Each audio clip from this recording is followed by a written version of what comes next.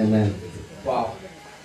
Father, thank you again for Baba, asante tena kwa neno lako. Thank you for your Holy Spirit. Asante kwa Roho Mtakatifu, the teacher. Mwalimu. And Father, I ask, say, do what you want to do through me. Na wewe nakuomba ufanye utakufanya. To inspire each and every leader here. Kwa inua viongozi walioko mahali hapa. In Jesus' name. Kwa jina la Yesu. Amen. Amen. Ambassadors. Viongozi au balozi. Ministry gifts are ambassadors. Na karama za kutumishi ni mabalozi. Apostles. Mitume. Prophets. Manabii. Evangelists. Wainjilisti. Pastors. Wachungaji. Teachers. Walimu. Thank God for the 5 ministry gifts. Tumshukuru Mungu kwa ajili ya huduma 5. And thank God for the ministry of helps. Na tumshukuru Mungu kwa ajili ya huduma masaidiano. I want you to go with me. Nataka uende pamoja na mimi to 1 Corinthians. Kwa Wakorintho wa kwanza, the 12th chapter. Mlango wa 12. I want you to look at something. Nataka uangalie kitu pale. In verse, let me see where do we want to go. Verse 6. In verse 27. 27. It says, inasema, now you are the body of Christ. Basi ninyi mmekuwa mwili wa Kristo. And members in particular. Na viungo kila mmoja peke yake. And God. Na Mungu. Everybody say God. Kila mmoja aseme Mungu. Mungu. We're talking about the kingdom right now. Tunazungumzia ufalme sasa hivi. And in the first session I told you the difference between family and kingdom. Na kwenye session ya kwanza nakwambia tofauti kati ya familia na ufalme. In the kingdom, katika ufalme, there's different rank in the body of Christ. Kuna ngazi tofauti katika mwili wa Kristo. And along with that rank is responsibility. Na pia kuna majukumu katika hizo ngazi. Now you are the body of Christ. Na wewe ni mwili wa Kristo. And members in particular. Na pia ni mshiriki katika mwili huo. So each one of us, kila mmoja wetu, are a particular member in the body of Christ. Ni mshiriki katika mwili wa Kristo. And God, na Mungu, has set. Ameweka. So God is the one that appoints the ambassadors. Mungu ndiye yeye anayechagua mabalozi. And he is the one that appoints each and every calling. Na yeye ndiye anayeweka mwito tofauti. One of the things that the scriptures say that we're to pray about, na kitu kimoja ambacho Biblia inasema nataka kukiombea, it is that the eyes of our understanding, kwamba macho ya mioyo yetu, be enlightened, that we would know the hope of our calling. Yatiwe nuru tuweze kujua tumaini la mwito wetu. The Bible also says pia inasema that the gifts kwamba karama and callings of God na mwito wa Mungu are without repentance. Haina majuto. That means that whatever God has called us to do, na chochote Mungu anachotaka kufanya, he doesn't change his mind. Habadilishi mawazo yake. So he has a plan, a purpose for everyone. Ana mpango, ana kusudi kwa ajili ya kila mmoja. And he won't change his mind. Na hawezi kubadilisha mawazo yake. If I was on the tractor today at the farm, kama ningekuwa sasa hivi niko kwenye tractor kule shambani, I would not be in the will of God. Nisingekuwa kwenye mapenzi ya Mungu. And God won't change his mind about that. Na Mungu asingebadilisha mpango wake kuhusiana na hilo. And I know that I'm doing what God told me to do. Na najua sasa nafanya kile ambacho Mungu ameniambia nifanye. And so when I'm going forward as his ambassador, I know that the entire kingdom of God is behind me to do that. Na ninapokwenda kufanya hivyo kama balozi, najua kwamba mbingu iko kinyume changu, iko pamoja na mimi kufanya hivyo. But if I was out on that tractor, the kingdom of God would not be behind me doing what I'm doing. Na ningekuwa kwenye tractor na lima, ule ufalme wa Mungu usingekuwa nyuma yangu kufanya kile ninachokifanya. That's how important it is that you find and fulfill your calling. Ndio maana ni muhimu kutafuta na kutimiza wito wako. When you look, unapoangalia at the importance of obedience, umuhimu wa kutii. And, you know, an ambassador that's representing a president or a king of another nation, he has to obey. Na ule balozi anayemwakilisha mfalme au anamwakilisha rais lazima atii. And do what the king or president tells him to do. Na anatakiwa afanye kile ambacho rais anamwambia afanye. He is the president king's voice and actions in that country. Yeye ndiye sauti ambayo inatenda kazi ya mfalme katika ile nchi. You understand? Unaelewa? And when Jesus was here, he had to do what his father told him to do. Na Yesu alipokuwa hapa alitakuwa afanye kile ambacho baba yake alimwambia afanye. And think about what would have happened if Jesus would not have obeyed. Hebu fikiria kwamba nini kingetokea kama Yesu asingetii. We would be lost. Tungekuwa tumepotea. We would be forever lost. Tungekuwa tumepotea kabisa. The entire human race, all the way from Adam up until now, would be lost. Na wanadamu wote kuanzia Adam mpaka sasa walikuwa wamepotea. Only Jesus could do what he was called to do. Yesu tu pekee yake alifanya kile alichoitiwa kufanya. And he's the only one that was called to come and give his life on the cross. Na ndio mmoja pekee yake aliyeitwa kuja kutoa maisha yake pale msalabani. Wow. Wow. Hallelujah. Hallelujah. Only Jesus Ni Yesu pekee yake could do that. anaweza kufanya hivyo. And the Bible says that we are members in particular. Na sasa sisi ni viungo katika You're the only one ni wewe pekee yako that can do what God called you to do. unaweza kufanya kile Mungu alichokuambia ufanye. When I first started preaching, Nilipoanza kuhubiri, there was a minister that I got a lot of inspiration from. kuna mtu ambaye alikuwa mhubiri nitamani sana, alinitia moyo sana, In fact, my life totally changed through that minister. na pia maisha yangu yalibadilika kupitia mtumishi huyo. It's a very large minister. Street. Ni mhubiri mkubwa sana. And that minister even prophesied over my life. Na hata huyo mhubiri alitabiri juu ya maisha yangu. And confirmed what I'm doing today. Na akathibitisha yale ninayofanya sasa hivi. And so when I started preaching and teaching, nilipoanza kuhubiri na kufundisha, I would preach just like him. Ningehubiri kama yeye. My voice was like him. Sauti yangu ilikuwa kama ya If kwake. you hear some of my old preachings, it sounds like that person and not me. Na ukisikiza mahubiri yangu utasikia kwamba nilikuwa naonekana kama ni mhubiri sio mimi. Oh, such pressure. Oh. And then Na baadaye I heard this come up. nikaona kinakuja, Stop trying to be like him. acha kujifanya kama yeye. You're not called to be him. Hujaitwa uwe yeye. He's called to be him. Yeye aliitwa awe yeye. And you're called to be you. Na wewe umeitwa uwe And you wewe. got to give it the way I want you to give it, with your personality. Na wewe utafanya jinsi unataka ufanye katika utu wako wewe. There's no singer that can sing like Bishop Charles. Hakuna mwimbaji anaweza kuimba kama Bishop Jangala. Yeah. No one. No, hakuna. Hallelujah. Hallelujah. And there's no one that can sing like you. Na hakuna ambaye anaweza kuimba kama wewe. There's no pastor that's going to be exactly like you. Hakuna mtu anaweza kuwa kama wewe. So we are particular people, Sisi ni watu wa kipekee, even though we can have the same calling. hata kama kuwa na wito unaofanana. And that's what makes the body of Christ so unique. Na hicho kinasababisha mwili wa Kristo huwa tofauti. You understand? You're not a copy, you're an original. Wewe sio copy, wewe ni original. You're an original. Wewe ni original. But I had such pressure Lakini nilikuwa natamani that if sana I'm going to make it in ministry, this is who I got to be like. kama nikiwa na huduma nataka iwe kama hivi. But then later on, I found out, Lakini baadaye nikagundua as Jesus is, kama Yesu alivyo so are we ndio jinsi tulivyo in this world. katika dunia hii. And so I just need to learn to let him live himself through me with my personality. Kwa hiyo nitakuwa tuishi kama yeye na kuacha ule utu wetu kwetu sisi. Amen. Amen.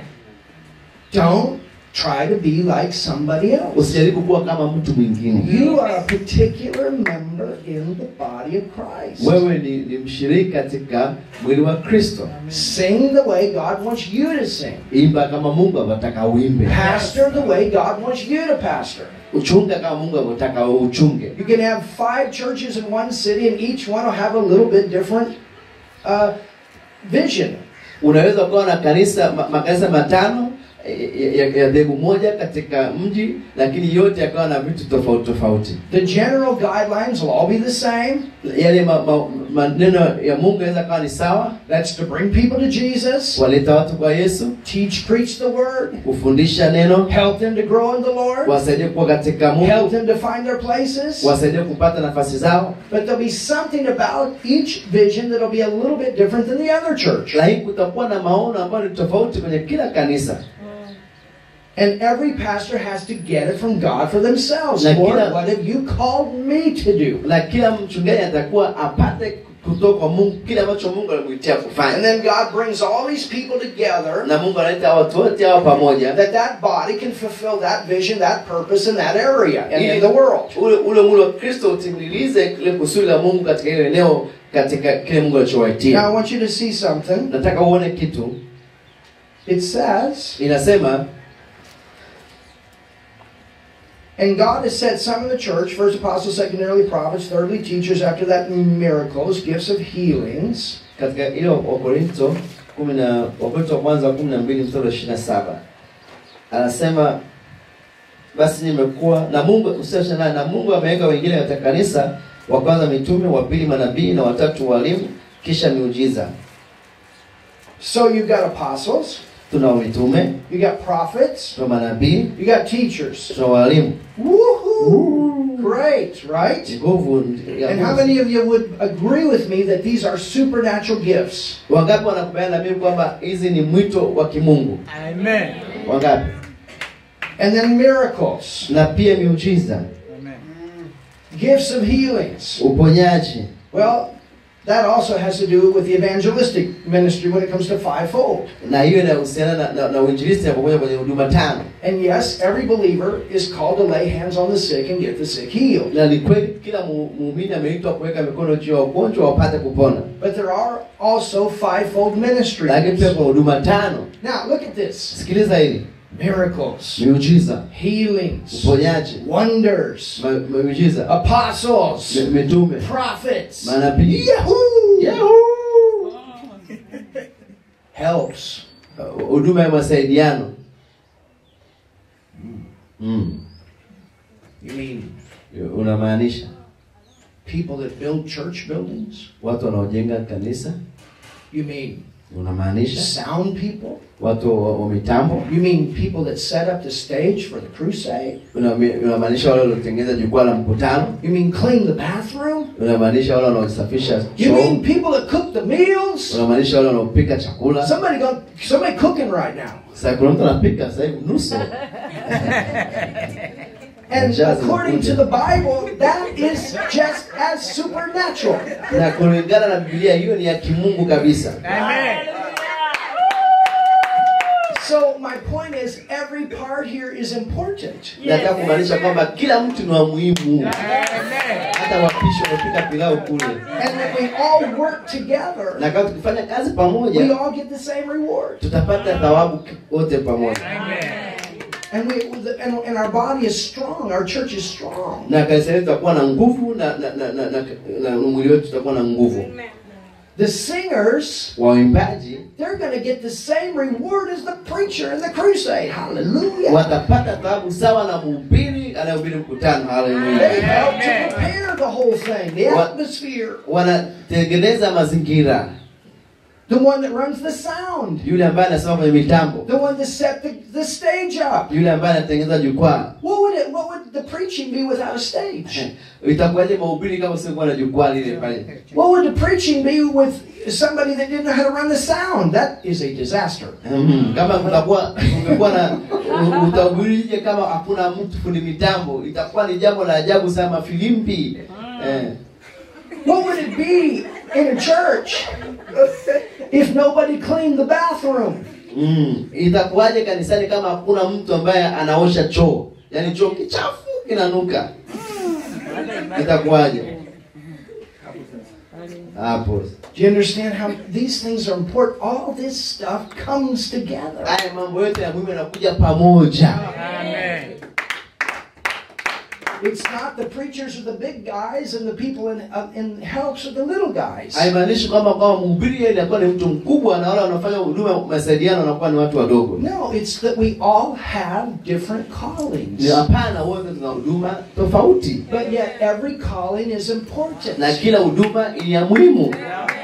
And it's simply that we have different ranks. Na ni kweli kuna ngazi tofauti. But with our ranks come greater responsibilities. Kadri ambapo ngazi inapokuwa kubwa ndivyo ambapo majukumu yanakuwa makubwa zaidi. And this is why every preacher sometime in their life should have started by cleaning the toilet or doing something like that. Ndio maana kila mhubiri au mchungaji anaanza kwanza kusafisha choo na vitu kama hivyo. That has to do with identifying with the people. Hiyo inamaanisha anajitambulisha na watu. Yeah. You understand? Unaelewa? It's not that we don't and won't do it. Haimaanishi kwamba hatujafanya au But it's as we hatutafanya. grow, we don't have the time to do it. Lakini tunapozidi kukua tutakuwa hatuna muda tena wa kuosha vyoo. But everybody in your church, if they're called even to the fivefold ministry, they need to be tested. Kwa kila mtu katika kanisa lako anapoitwa katika huduma tano lazima apitie kujaribiwa au kupitia kwenye mtihani. Because when you get up to that place as a ministry gift, kwa sababu ukifika pale juu kwenye nafasi kama balozi, people, and they'll do it and it's okay, but they'll, oh, the preacher. Kama hujapitia huko chini hujafundishwa utaanza kujiona huko pale, mimi ni mhubiri. But if the preacher gets into pride, like mhubiri akishakuwa na kiburi, it becomes his downfall. Hapo ndipo anaanza kuanguka. But when he's come up through the ranks, lakini anapokuja kupitia ngazi, he says, "Yep, anajua, yep, I know what it's like to clean the toilet. Ninajua jinsi ambavyo inafanana kusafisha choo. My profession, mimi katika taaluma yangu, is not only farming, sio tu kulima, but I'm also a welder. Lakini pia ni mtu anayechomea. I know how to build this building. Najua jinsi ya kutengeneza hili jengo. I've been out there, I've done it. Nimekuwa pale, nimeshafanya. And I could go out there and talk with those guys. Na nimeenda pale nikaongea na wale na kuchomelea magari. Welding. Kuchomelea machuma. Don't forget to identify with your people no matter how big you get. Usiache kujihusisha na watu wako haijalishi utakuwa mkubwa kiasi gani. We don't want to be those politicians that have never worked a job. Okay. We don't want to be those leaders like a politician, a government leader that's never worked a job. Work a job? Okay, ni kama wanasiasa kwa mfano labda wabunge hawaelewi mambo yanaendelea kwa watu lakini wako kule juu. Ni wanasiasa wanasema tu lakini hawafanyi. My point is, everybody in our church is important. Point yangu ni kwamba kila mtu kanisani ni wa muhimu. And we value every single person. Every tunathamini kila mtu na kila karama. As ambassadors. Kama balozi. The ambassador loves his people. Balozi anapenda watu wake. The ambassador loves his nation. Balozi anapenda taifa lake. Bishop Charles was telling me when I was in the ambassador's home. Na kwenye nyumba ya balozi, the ambassador constantly had the television on. Na yule balozi wakati wote alikuwa na television yake iko and was listening to the news from his nation. Anasikiza taarifa ya habari kutoka katika nchi yake. And even though he was in Belgium, japokuwa yupo Belgium, he kept his nation. Yeye yuko na nchi yake. And he knew how to function out of his nation. Na anajua jinsi ya kufanya kazi kama nchi yake. We are not of this world. Sisi sio wa ulimwengu huu. Which brings us back to our opening scripture. Hebu turudi kwenye andiko letu la msingi. Let's go to 2 Corinthians 5. Wakorintho wa pili sura ya 5, andiko la kwanza kabisa. Are you learning something today? Je, unajifunza kitu jioni leo? Nisikie amen.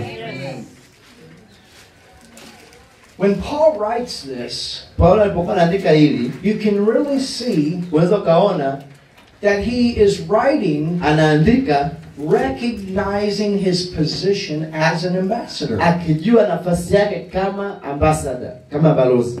In 2 Corinthians 5 and verse 20, Wakorintho wa pili 5:20, it says, now then, basi we, tu wajumbe. everybody say we. Sema tu. Don't forget that. Usisahau. We. Sisi tu. It's always a we. Ni sisi, sio wewe, sisi. Sio binafsi, hapa tafsiri yake ni tofauti. I watch out about those ministers that get up with the I. Naangaliaga wale wahubiri wanasema mimi. Or you need to watch out about the people in your churches that get up with the I. Na mtu ambaye anasimama na kusema mimi. This is a we. Ni sisi. Yes. Sisi. We. Sisi. That means we. I need you, you need me. Unakuhitaji wewe, unahitaji mimi. I need God. Namhitaji Mungu. I need the one that gave me the orders to be an ambassador. Namhitaji yule ambaye amenipa mimi mamlaka kuwa balozi. So even as I stand here, na hata naposimama hapa, I stand here as a we. Nasimama kama sisi. It's me, ni mimi, the Holy Spirit in me, na Roho Mtakatifu ndani mwangu, under Jesus, chini ya Yesu, God the Father, na Mungu Baba. That's a we. Hiyo inamaanisha sisi. It's we. Ni sisi. Because I'm working with Bishop. Kwa sababu nafanya kazi na askofu. And I want to help him. Nataka kumsaidia yeye. That I can help him to help you to become what God called you to be. Nataka kumsaidia yeye kusaidia wewe kuwa kule Mungu anataka uwe. So we are working together. Kwa hiyo tunafanya kazi pamoja. And I have a whole church. Na nina kanisa zima. And group of people back in Germany. Na watu kule Ujerumani. And in other nations. Na mataifa mengine. That are praying. Ambao wanaomba. About these meetings. Kwa ajili ya mkutano huu. Sasa ni sisi. And that have even supported us coming to this nation to do what we're doing. That's a we. Na wametusaidia kuja mahali hapa kufanya tunachofanya. Hiyo inamaanisha ni sisi. Yes. Sio mimi. Do you understand that? Unaelewa hilo? Remember, as an ambassadors, you can't do what God called you to do without the people. Na kumbuka kama balozi huwezi kufanya kile Mungu amekwambia ufanye kama una watu. Amen. You need people. Unahitaji watu. If you're going to have a local church, you got to have people. Kama unataka kuwa na kanisa mahali pamoja unahitaji and you watu. got to have people working with you as a we. Unahitaji watu watafanya kazi na wewe kama sisi. Can you see that? Unaweza kaona hilo. So even though you're an ambassador, you still have a we. You got people with you. Hata kama ni balozi, bado unahitaji watu ambao wanafanya kazi na wewe. Una watu wa sisi. You have God with you. Ambao wako na wewe. It's not only Bishop Charles, but it's Bishop Charles and his wife. He's strong because he got a strong woman. Hallelujah. Sio tu Askofu Charles peke yake, ni Askofu Charles na mke wake yuko hivyo na nguvu kwa sababu ana mwanamke ambaye ana nguvu nyuma yake. Behind every great man of God is a great woman of God. Nyuma ya kila mwanaume aliyefanikiwa yuko mwanamke wa Mungu. And they're either going with the man of God. Na anapoenda na mtu wa Mungu. And thank God for women that are going with the man of God. Na tunamshukuru Mungu kwa ajili ya wanawake ambao wanafuata maono ya waume zao. Amen. But at the same time, the man of God is recognizing there's something in my woman too. Na pia mtu wa Mungu anatambua kwamba kuna kitu cha Mungu ndani ya mke wangu pia. Yeah. And their kids. Na watoto wao. And they're all working together as a we. Na wanafanya kazi kama wao sisi. Amen. Can you see this? Unaweza kaona hili. It's a we. Ni sisi. You need your people. Unahitaji watu wako. You need your people. Unahitaji watu wako. Everyone is important. Kila mtu ni wa muhimu. All of them in their places is important. Kila mtu ni wa muhimu. Hallelujah. Hallelujah. So he says, kwa hiyo anasema we, sisi, now then, we are ambassadors for Christ. Basi tu wajumbe wa Kristo, kwa ajili ya Kristo. We are ambassadors. Sisi ni mabalozi for Christ. Kwa ajili ya Kristo. What does that mean? Hii inamaanisha nini? That means inamaanisha that when you speak, unapoongea, you are there, uko hapo to speak, kuongea in the place of Jesus. Nafasi ya Yesu. Wow. Wow. You are taking his place. Unachukua nafasi yake in front of the people. Mbele ya watu. Christ. Kristo. Christ. Kristo. So when the people hear you, watu wanapokusikia wewe, it's like Jesus was standing right there in front of them listening, and the people are listening to him. Ni kama vile Yesu amesimama hapo na watu wanamsikiliza yeye. Can you see how important it is to find out what he wants to say? Unaona jinsi hivyo muhimu kutafuta kile ambacho anataka kusema? Wow. Wow. Now then, we are ambassadors of Christ. Kwa hiyo sisi ni mabalozi wa Kristo. So Paul was saying, hey, Jesus is standing here in front of you. Kwa hiyo Paulo anasema, hey, Yesu amesimama hapa mbele yako. And he says, anasema, as though God kana kwamba Mungu did beseech you anawasihi ninyi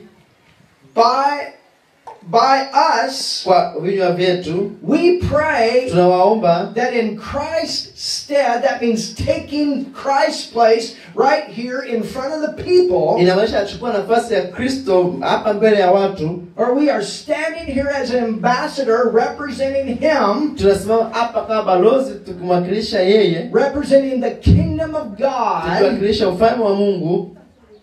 we pray you Tunawaomba be reconciled kwamba mpatanishwe or establish your relationship with God. kuimarisha mahusiano yako na Mungu. Now, Sasa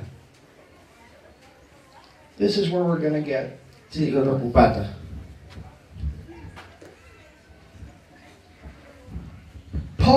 Paulo as an ambassador kama balozi brought the heart aleta moyo of the revelation aleta moyo wa ufunuo for the church. kwa ajili ya kanisa. Many times Mara nyingi churches build makanisa yanajenga on Old Testament information.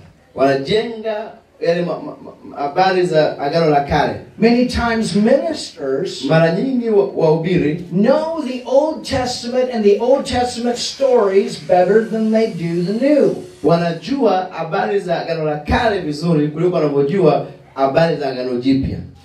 Look what Paul says. Angalia Paulo anasema in verse 14, mstari wa 14, he says, for the love of Christ. kwa sababu upendo wa Kristo. So an ambassador has the love of Christ to love the people. Kwa hiyo balozi ana upendo wa Kristo kuwapenda watu. For the love of Christ constrains us. Kwa sababu upendo wa Kristo unatusukuma. Because we thus judge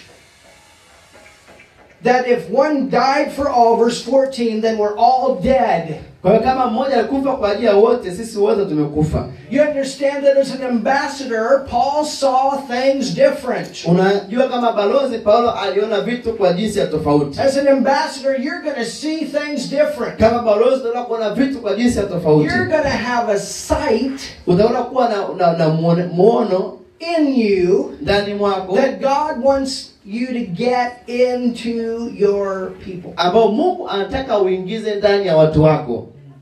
Paul had all of this revelation. Paulo alikuwa na haya mafunuo yote. And he knew that his main commission was to get the revelation that God gave him into this earth. Na alijua kwamba Mungu alipatia ufunuo huo ili alete huo ufunuo katika ulimwengu huu. In the Old Testament, katika Agano la Kale, the people were not born again. Watu walikuwa hawajaokoka au hawajazaliwa upya. They did not have the Spirit of God in them. Hawakuwa na roho wa Mungu ndani mwao.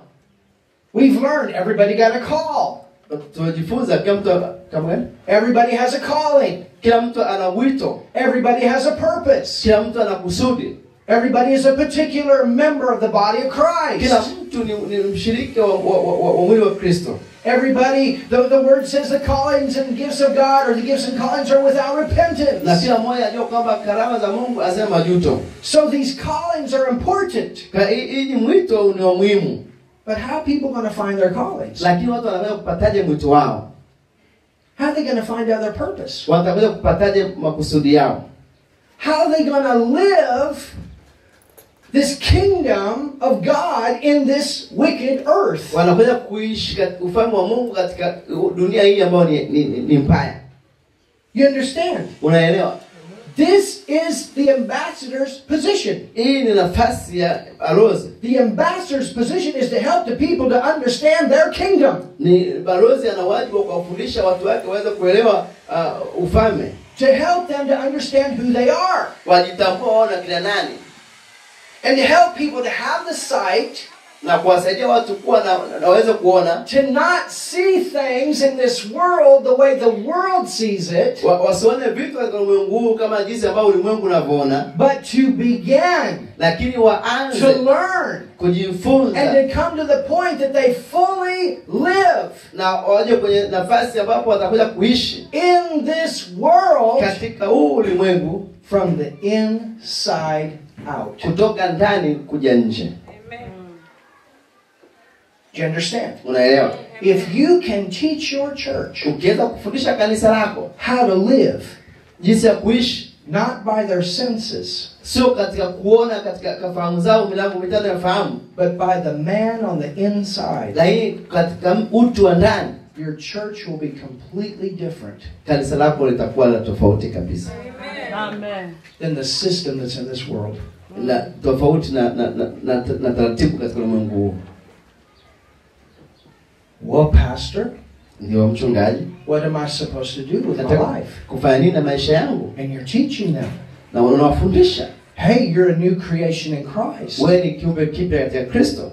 Hey, Paul was called to be an apostle from his mother's womb. Paulo aliitwa kuwa mtume au kutoka katika tumbo la kabla ya tumboni mwa mama yake. Hey, the word says we have this treasure inside us in earthen vessels. Kwamba tunao hii karama ya Mungu kubwa ndani mwetu katika vyombo Our vya body is the temple of the Holy Spirit. na miili yetu ni hekalu la Roho The Mtakatifu. Holy Spirit will show us things to come. Na Roho Mtakatifu anaonyesha mambo yatakayokuja baadaye. He's in us. Yuko ndani mwetu. You understand, God created man to live from the Spirit out. Mungu alimuumba mwanadamu aishi kutoka katika roho kuja nje. This is why it is so powerful. Na ndio maana ni ya nguvu Not sana. only that we become sons and daughters of God, Sio tutafanyika kuwa wana wa Mungu, not only that we are born again and go into heaven, sio kama tu tunaokoka na kwenda mbinguni, but we literally are in this world but have the kingdom of God inside. tuko katika ulimwengu huu lakini tuna ufalme wa Mungu ndani mwetu. Wow. So what happens Nini kinafanyika? is when people learn Ni pale watu wanapojifunza to be led and live by the inside, kuongozwa na kuishi kutoka ndani all that God has planned for them katika yale yote Mungu ambaye amekusudia will be revealed. itafunuliwa. Hallelujah. Hallelujah. So what happens? Nini kinatokea? Many times Mara nyingi churches focus makanisa yanakuwa on all the Old Testament teaching, katika yale mambo ya Agano la Kale, but have very little revelation of New Testament. lakini wana ufunuo mdogo sana kwa Agano Jipya. I remember one time, Nakumbuka wakati mmoja God said, turn the binoculars around.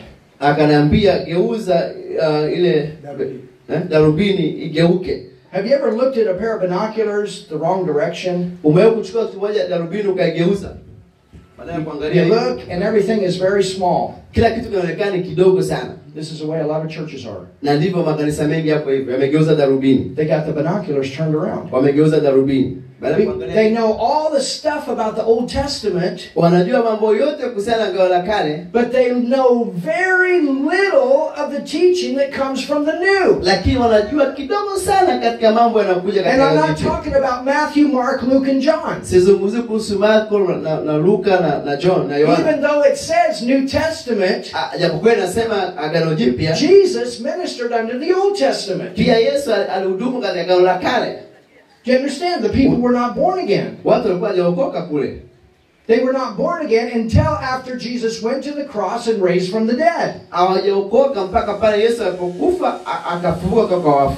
This is a reason Hii ndio sababu there were many times kuna mara nyingi, that Jesus used terms. kuna wakati Yesu alitumia mifano. He's the first one to use the term church. Yeye ndio mtu wa kwanza kutumia neno kanisa. What is a church? Kanisa ni nini? He said, this is the way you pray. Sasa hivi ndio jinsi unataka muombe. And he gave the Lord's Prayer. Na akatoa ile sala ya Bwana. And the Lord's Prayer is actually a prayer of the Old Testament going out and the New Testament coming in. Na ile sala ya Bwana ilikuwa ni sala ya Agano la Kale kuja katika Agano Jipya. Jesus was the first one. Ni Yesu alikuwa ni mtu wa to kwanza use the term agape love. alitumia neno agape. When he used the word for love, it was a totally different word that they were used to. Hiyo ni neno ambalo lilikuwa tofauti sana na jinsi ambao walikuwa wakitumia upendo katika Agano la Kale. Jesus used this word Yesu alitumia hili neno in Mark 4, katika Marko 4. mystery. Ilikuwa ni ufunuo au ni siri. Everybody say mystery. Sema siri. Alitumia neno siri. Sema siri. Siri. Jesus, Yesu in his life, katika maisha yake was the revelation of the New Testament. yeye alikuwa ni ufunuo wa Agano Jipya, But he couldn't give it to the people. lakini hakuweza kuwapa watu. Why? Kwa nini? Because they weren't born again. Kwa sababu walikuwa hawajaokoka. They did not have the Spirit of God in them. Hawakuwa na roho wa Mungu ndani mwao. So they could not live out of the Spirit. Kwa hiyo hakuweza kuishi katika roho. You understand? Unaelewa? And this is the reason Jesus so many times used stories and examples and parables and all these things, because man was in the realm of sense knowledge. Kwa sababu alikuwa anatumia mifano, anatumia mafumbo, kwa sababu mwanadamu alikuwa katika ile hali ya kutumia hisia za kawaida. This is the reason in the Old Testament you have all the different things that the people had to do. Na ndio maana kwenye Agano la Kale watakuwa wafanya mambo mengi sana ili kuwa wenye haki. These were sense knowledge things to teach the people in their senses about things that would come. Na ilikuwa anawafundisha katika milango mitano ya wafahamu hiyo katika mambo ambayo yatakuja baadaye. In the temple in the Old Testament, there was a place called the holiest of holies. Katika Agano la Kale kulikuwa sehemu katika madhabahu katika hema inaitwa patakatifu. And that's where the Spirit of God was. Na pale ndipo roho wa Bwana alipokuwa. But you know what? Unajua nini? In the New Testament, when you're born again, you become the temple of the Holy Spirit. Katika Agano Jipya unapookoka wewe unafanyika hekalu la Roho Mtakatifu. God lives in you. Mungu anaishi ndani mwako. Hallelujah. Hallelujah. Greater is he. Kama gani?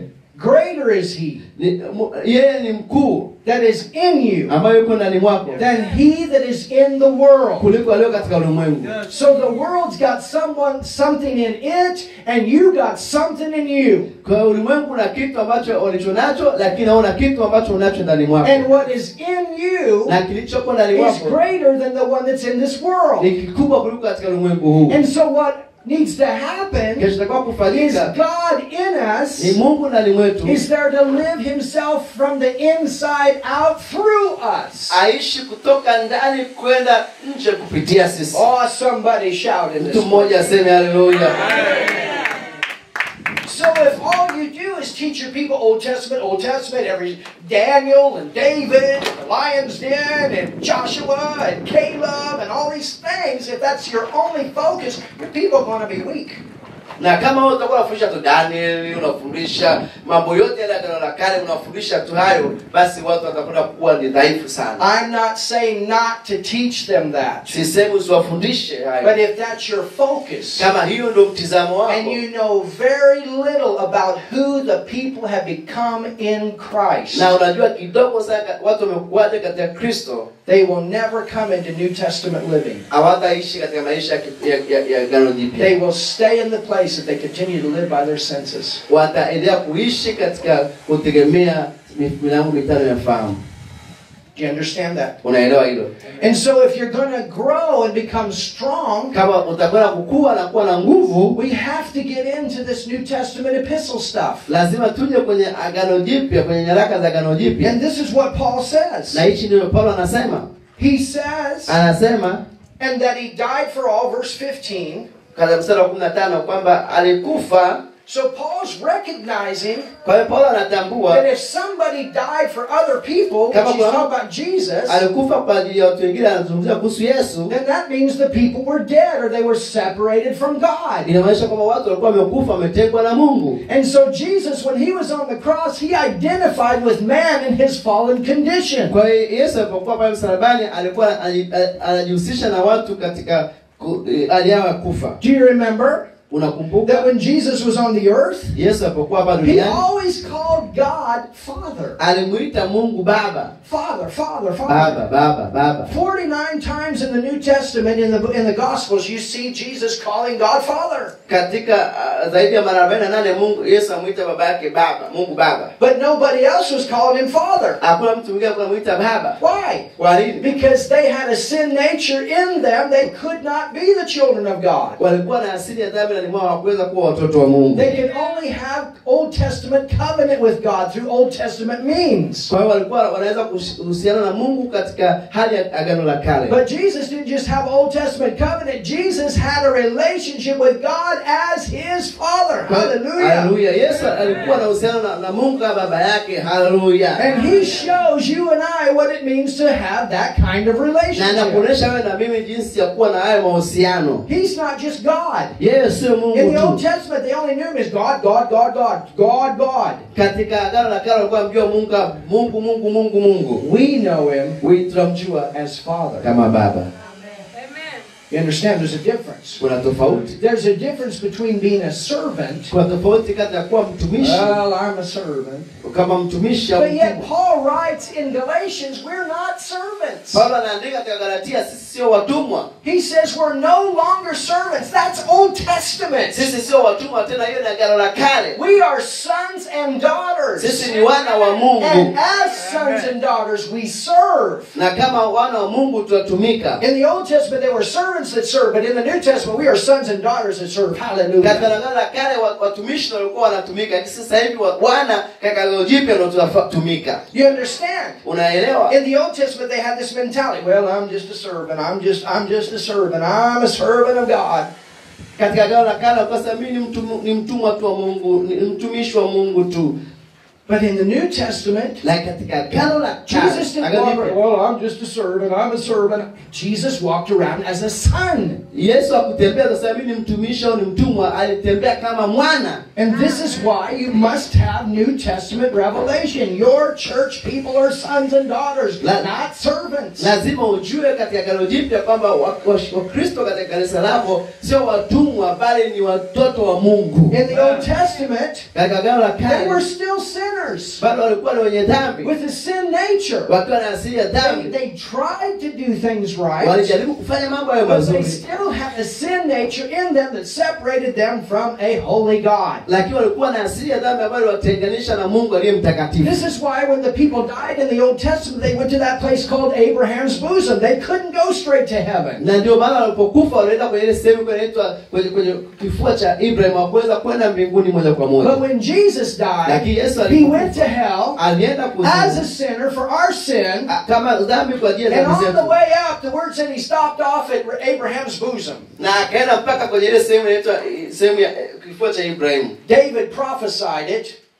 Daudi alitabiri. And Peter mentions it in the sermon he preached on the day of Pentecost. Na pia Petro aligusia katika ile hotuba aliyotoa katika siku ya Pentecost. And Jesus went to that place called Abraham's bosom. Na Yesu alienda katika hiyo sehemu inaitwa kifua cha Ibrahim. That is spoke of in Luke 16. Ambayo inazungumzwa katika Luka 16. And all those Old Testament saints, they got born again. Na wale watu wa agano la kale wakaokolewa. And they're in heaven today. Na sasa hivi wako mbinguni. But you understand, in the Old Testament they were servants, Na katika agano la kale walikuwa ni watumishi doing their best wakifanya vizuri with their senses.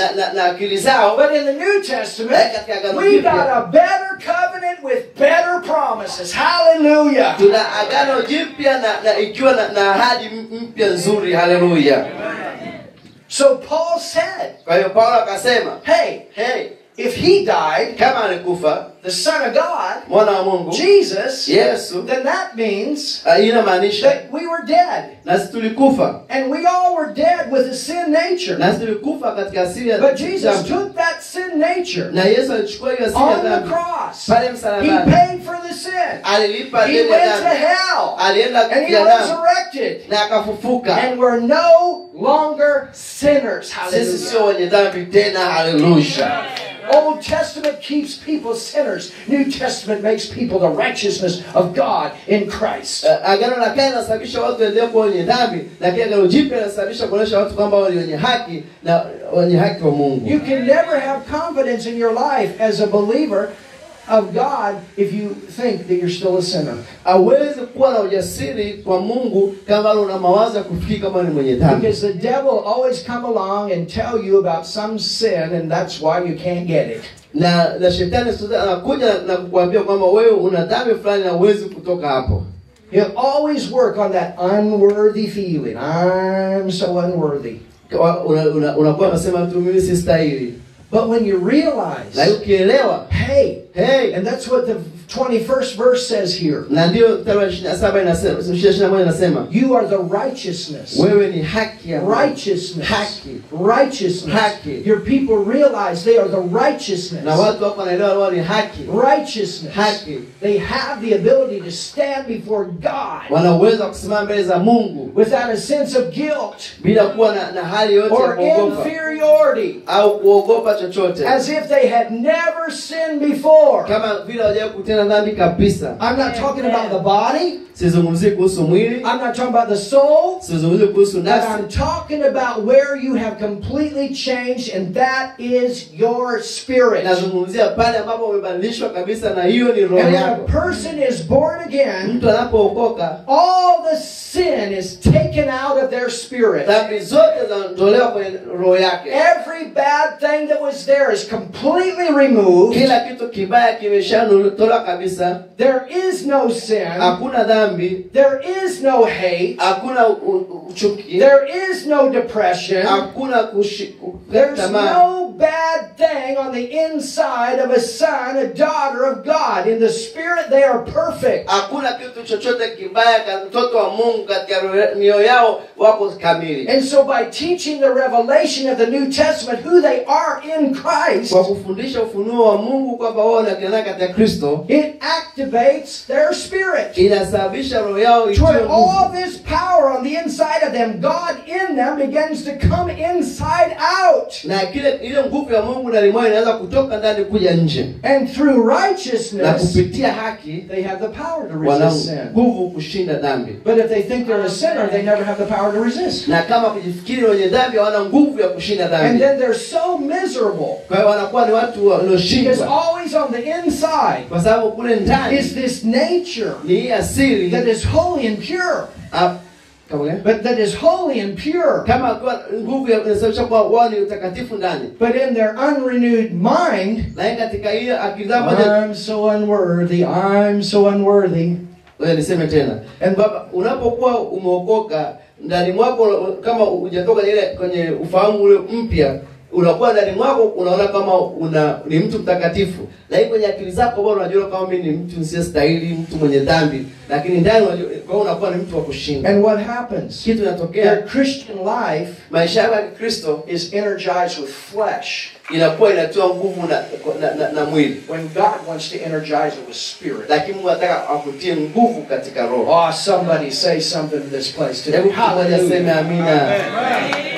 And this is what Paul is saying here. He says in verse 16, wherefore henceforth now we know man after the flesh.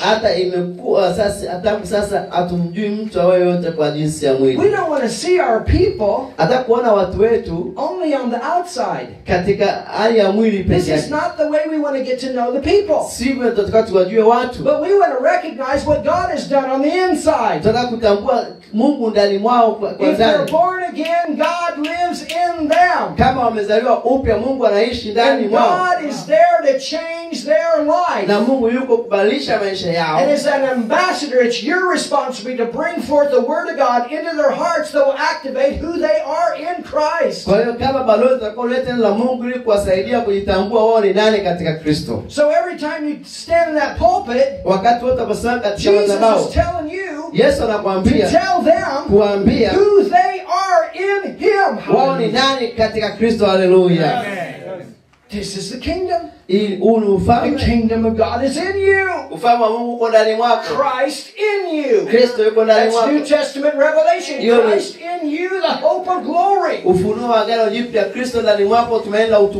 Paul said, I can do all things through Christ, who strengthens me. In all the problems that he faced, he knew Christ was in him to strengthen him. kumtia nguvu, to empower him. kumtia nguvu. The word says in Romans 8, Biblia inasema katika as Warumi 8, many as are led by the Spirit of God, wale wote wanaongozwa na Roho wa Mungu, they are wao the sons. ni watoto wa Mungu. And the Greek says Na Greek inasema they are the mature sons. inasema ni watoto waliokomaa. They are the mature sons. Inasema watoto waliokomaa. So mature believers Kwa hiyo Wakristo waliokomaa are believers ni Wakristo that learn to live from their spirit. wamejifunza kuishi kwa Roho. Oh, Piga sana, haleluya, haleluya. God knows the yes. Mungu anajua ndio, And the yes will be in there. na ndio itakuwa ndani mwao.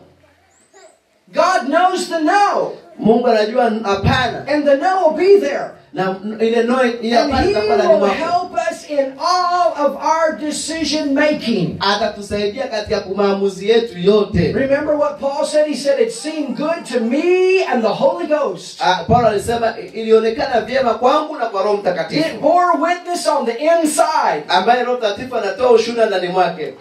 So Paul is saying, Paulo anasema we don't know you after the flesh. hatuwajui tena kwa jinsi ya mwili. We're not looking at your outside life. Hatuangalii maisha yenu ya nje. We're looking at a way to activate you from the inside. Tafuta jinsi ya kuatia nguvu kutoka ndani. Hallelujah. Hallelujah. When righteousness is revealed, Haki inapothibitika, when people get the revelation of righteousness, they'll stop sinning. watu wakipata ufunuo wa haki wataacha kutenda dhambi. Do you understand? Unaelewa? But when we only talk about sin, Tukiongea tu kwa habari ya and we dhambi don't talk about na righteousness, tuongea habari ya haki, they don't ever know where the source is to stop the sin. hawatajua sasa waacheje kufanya dhambi. But when they realize, Lakini I'm wakitambua not a sinner mimi sio mwenye dhambi with the sin nature anymore, na dhambi asili ndani mwangu tena, but I am the righteousness of God akajua mimi ni haki ya Mungu in Christ, katika Kristo, then in me is the power to resist this thing that wants to keep a hold in my life. kwa hiyo ndani mwangu kuna nguvu ya kushindana na hiki kitu na nishikilia kwenye maisha yangu. Amen. Hallelujah. Hallelujah. Can you see this? Unaweza kuona hili? This is what Paul's saying. We don't know man after the flesh, yet we have known Christ. Said we were with Jesus. We saw him, we touched him, we handled him. Hatujui tena mtu yote kwa jinsi ya mwili. Yet now henceforth know we him no more. Verse 16. Hata imekuwa sisi tangu sasa hatujui mtu awaye yote kwa jinsi ya mwili, ingawa sisi tumemtambua Kristo kwa jinsi ya mwili. Lakini sasa hatumtambui hivi tena. Verse 17. Hata imekuwa mtu akiwa ndani ya Kristo amekuwa kiumbe kipya, yakale yamepita. Therefore, hallelujah. Hallelujah. Therefore, Hata imekuwa. hallelujah. Hallelujah. Therefore, Hata imekuwa. hallelujah. Hallelujah. If any man be in Christ, Mtu yote akiwa ndani ya Kristo he's a new creation. ni mtu mpya. Amen. Ni kiumbe He's new. kipya. Ni mpya. He's not a sinner trying to get new. He's new. Yeye ni mtu mpya. And we want to bring this new that he is out. Tunataka kuleta ule upya ambao alivyo nje sasa. They're more beautiful on the inside than they are on the outside. Kuna mambo mazuri ndani kuliko nje. And so many times people focus on the outside when God said focus on the inside and bring it out. Na watu wengi sana wanaangalia nje baada ya kuangalia ndani kuleta nje.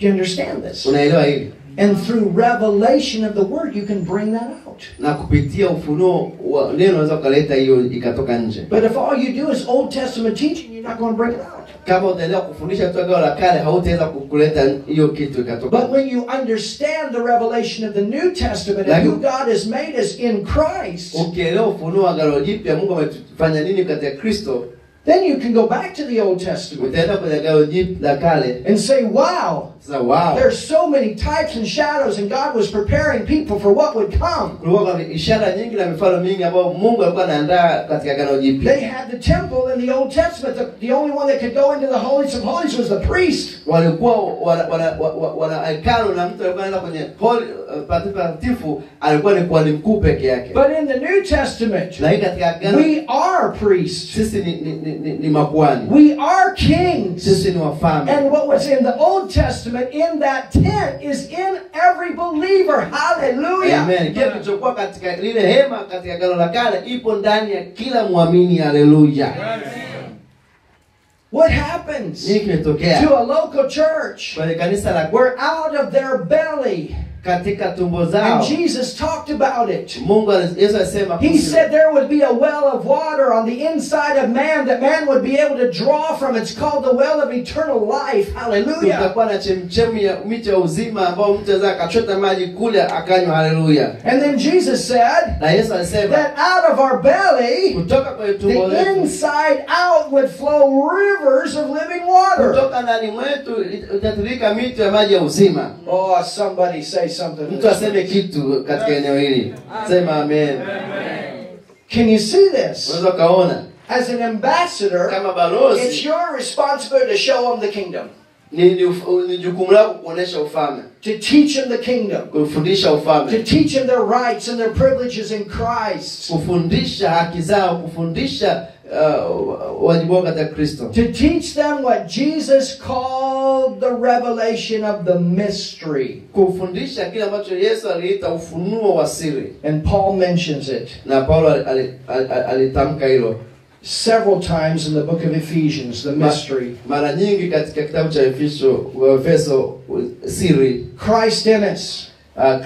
Kristo ndani We mwetu. are the temple of the Holy Spirit. Sisi ni hekalu la Roho As many Mtakatifu. as are led by the Spirit of God, they are the sons of God. Wale wote wanaongozwa na Roho wa Mungu na wana wa Mungu. We have this treasure in earthen vessels. Kwamba tuna hii hazina katika vyombo vya The love of God has been shed abroad in our hearts by the Holy Ghost. We can love. We're lovers. Upendo wa Mungu umezirishwa ndani mwetu. Sisi ni upendo tukapenda. We are the righteousness of God in Christ. Sisi ni haki ya Mungu katika Kristo. Hallelujah. Hallelujah. We've been blessed with all spiritual blessings in heavenly places. Tumebarikiwa na baraka zote za rohoni katika ulimwengu wa roho. Where's the heavenly place for the believer? Je, ulimwengu wa roho ni wapi kwa? It was the holiest of holies in the Old Testament. Ilikuwa ni patakatifu katika Agano la But in the Kale. New Testament, it's in us. The blessing is in us. Katika Agano Hallelujah. Jipya baraka iko ndani mwetu. My Hallelujah. God shall supply all your needs according to His riches in glory. Where's the glory? It's in us. Mungu wangu atajalizeni kile ambacho kihitaji kulingana na utukufu wake. Huo utukufu uko ndani mwetu. If the spirit of Him that raised up Christ from the dead dwell in you, Na kama roho alifufua Yesu katika wafu anakaa ndani mwako, He that raised up Christ from the dead shall quicken your mortal bodies. There's healing inside. na yule aliyefufua Yesu katika wafu ataiuisha na miili yenu. Kuna uponyaji ndani mwako. Jesus said the kingdom of God will be in you. Yesu alisema ufalme wa Mungu utakuwa He's ndani in mwako. us. The kingdom is there. Na ufalme uko ndani mwetu. The ministry gifts from the inside. Na huduma ile karama huduma iko ndani mwetu kutoka ndani. We have the same spirit of faith. God's faith is in us. Tuna roho ya imani iko ndani mwetu. And on we are complete in Christ. Na kuendelea sisi tuko tumekamilika katika Kristo. That's what an ambassador does. Hicho ndicho ambacho balozi anafanya. That's what we're called to do. Na hicho ndicho tumeitwa kufanya. Is bring this man from the inside out. Kumleta huyu mtu kutoka ndani kwenda nje. Hallelujah. Hallelujah. Hallelujah. Hallelujah. Hallelujah. Hallelujah. Hallelujah. Hallelujah. That's what an ambassador does. Hicho ndicho ambacho balozi That's the anafanya. responsibility of every church. Hiyo ndio jukumu la kila kanisa. So many churches, you're a sinner. So many churches. So many churches preach to the people sin, sin, sin. Makanisa mengi yanahubiria watu dhambi, dhambi, dhambi, dhambi. And yes, we need to say what sin is. Na tutakuwa tuseme dhambi ni nini? But we need to tell the people who they are. Lakini tunapoambia watu wao ni nani? And when we tell them who they are, Na tukiambia wao ni nani? then from the inside out they have power to come clean. Na kutoka ndani wanaweza kuwa na nguvu ya kuweza kuwa safi. To come clean in their lives. Kuwa safi katika maisha yao. We don't want to just walk around being afraid. Hatakiwi tu kuondoka na But kuogopa. we want to walk around like Jesus. Tunatembea kama Yesu. Jesus walked around in communication all the time and confidence with His Father. Wakati wote Yesu alitembea akiwa na mahusiano na baba yake. Hallelujah. Hallelujah.